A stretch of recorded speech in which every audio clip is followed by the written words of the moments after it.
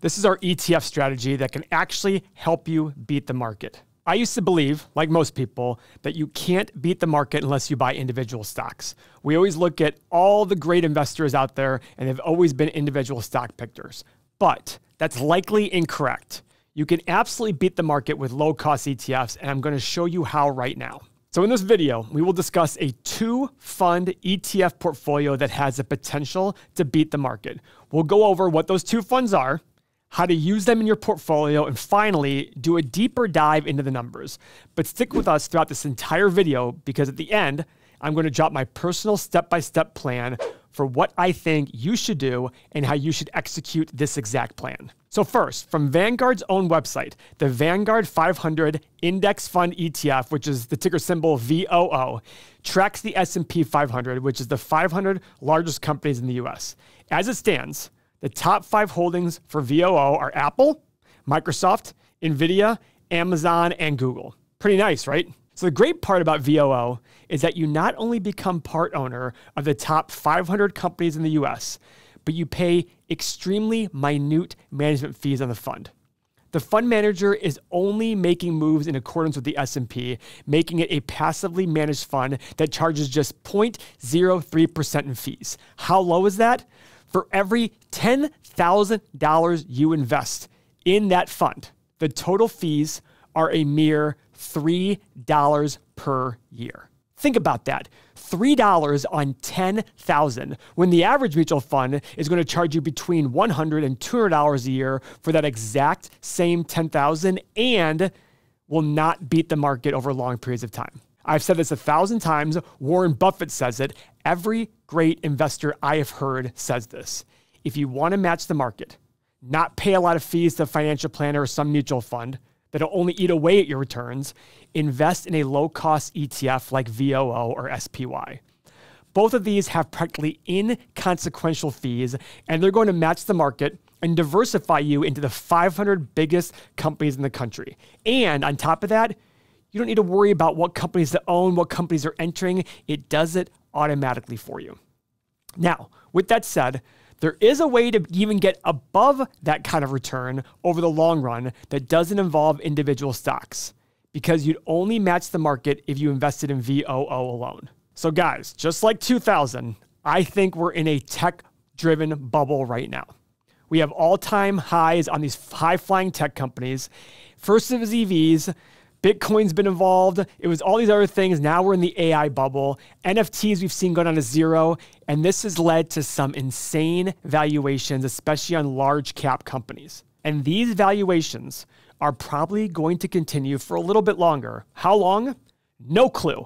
And anyone who says otherwise has no clue. But my guess is that the result in the tech world will be somewhere along the lines of what happened in the dot-com bust. Will it be an 83% drop like we had in the NASDAQ back in 2000? I have no idea. Probably not, because companies today in the tech world are making a lot more money and they're not as insanely overpriced on the high end as they were back then. But still, it could fall significantly, maybe 50% or more, probably at some point. But when? I have no idea. So here's where you can take advantage of this potential bubble. Invest in the second ETF of the two-fund portfolio. Now, when I say take advantage of it, I'm not meaning buy it today. The tech-heavy NASDAQ is currently down about 8% from its all-time high. But the key here is, if you're able to buy the NASDAQ in the Invesco QQQ ETF, which is the ticker symbol QQQ, which is the top 100 companies in NASDAQ, if you're able to buy that at reasonable levels, you'll probably do well. Why? Well, tech companies that tend to have really high gross margins, really high profit margins, and more importantly, they're able to reinvest at high rates of return for long periods of time. This isn't the old days of holding a manufacturing plant that took a lot of money and generated small returns. They're able to reinvest and get much, much higher levels of profit, which will drive their profit up even higher. That's how you compound to much higher rates of return. Now, what I'm saying here is, I don't want you to market time. That's not going to work. What I'm waiting for is more reasonable valuation levels. So guys, here is the chart comparing it to total return, comparing it to the S&P 500. If you bought QQQ on January 1st, 2020, this is the chart. It's now barely beating the S&P 500 in total return, and it took until COVID, a little bit after COVID, to surpass it, okay? So all along this way, that NASDAQ 100 was trailing the market. But let me just change one thing here. Let me go backwards 1 year to January 1st, 1999 and show you that chart. Just back 1 year, look at the total return now. 780% versus 454% of the S&P. Why? Because we had this big tech bubble right there. Look at how much QQQ skyrocketed. Now, if you bought here at the top, you didn't see your return even out for a long time. That sucks. And that should be your concern. However, remember, what I'm trying to sit there and say is just wait for reasonable levels of valuation. Here's the key. This was unreasonable. This was also unreasonable. Remember, markets will go back and forth like a pendulum. It'll go from massively euphoric to completely irrational on the other side. Irrational on the high side, irrational on the low side. That's what makes averages. And what I'm asking you to do is just be a little bit patient. Now, let me show you the returns here. The annualized return of QQQ from January 1st, 1999 is 9.2% total return. S&P 500 is 7.2%. So a solid 2% per year beat. The previous one, they were both at 6.9 and 6.8% from January 1st, 2020. Now, let me show you if you were smart enough to invest at the bottom of QQQ. Now, again, that's completely irrational. But what I'm asking you to do, though, is start buying before then, when it's still coming down. Look at this return. 1,400% on QQQ versus 600% on the NASDAQ from June 1st, 2003. And look, it was pretty much even up until the financial crisis, and then tech started to really take off here. You need to dollar cost average and continue to do so. My guess is that as these top 100 companies are able to compound that profit and reinvest and generate higher returns, that if you pay a reasonable price for them, you'll really be able to get outsized returns. If you bought at the right times, you absolutely crushed the S&P 500. And you'll also see the chart that if you paid a poor price, it took 15 or 20 years for the QQQ to actually surpass S&P 500. So remember, I'm not telling you to eliminate SPY or VOO. What I'm telling you to do is own these together. In other videos in the past, I've told people, instead of betting on an individual company, bet on a sector. If you think a sector is beaten down, bet on that sector. What I'm asking you to do is do that same thing with QQQ. I think it's too early to start on an investment in QQQ today, just based on how overvalued the top 100 NASDAQ companies are, in my opinion.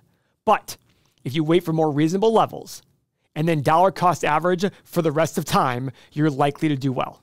Now remember, the reason I like tech stocks is they're able to reinvest at higher rates of return and get much higher profit. That is the key as to why I believe if you pay a reasonable price for tech companies, that you can absolutely get higher returns, and also why tech companies deserve higher valuations than your garden variety factory business. Let me give you an example. Let's say there are two companies. One's a tech company that makes $1 billion a year. One's a factory business that makes $1 billion a year. Okay, they both make the same amount of money, but the tech company has much higher margins and can grow their revenue at faster rates than the factory company. Which one would you pay more money for? Of course, the tech company. And that's how the stock market has shifted over the last few decades. Long gone are the days of companies like factories that build factories that have these very big capital intensity businesses in order to make money. Now you have companies that can just sit there and generate high margins, sell a product, get 80 cents going, 80% of it going to pre-tax profit, and then reinvest it into growth. So guys, adding QQQ to your portfolio can help generate excess returns of beating the market, but by how much? Well, not a ton. You're not going to all of a sudden be generating 5% more than the market. Also, I'm not telling you to do 50-50. So if you put 10, 15, 20% of your money in QQQ, even on that chart where you're beating by 4%, 14.2 versus 9.9, you're only adding about 1% more to your portfolio. But guess what? That's huge numbers. In our retirement calculator, you can see how much 1% difference means over a lifetime. It is a big deal. But again, you're not going to buy at the bottom. Can your 15 or 20% of your portfolio beat by a few percent and then keep growing from there? Absolutely. But remember, the hard part in all of this is being okay buying as everything goes lower. Because guess what? As things go lower and the market sentiment shifts, we will go more irrationally even to the low side. I want everybody else to remember, the reason this is a great idea is as time goes on, tech companies change. First, it was locomotion, then it was cars, then it was airplanes, then it was radios, then it was TVs, then it was computers, then it was the internet, then it was all these other things that have happened. Now we're in AI, we had electric vehicles, we had chips. It always changes, but it's always still the tech of that generation. So when you buy the ETF, you don't need to worry about which company's in there, which is the next. It's going to automatically happen for you. The tech of today is not the blue chips of today.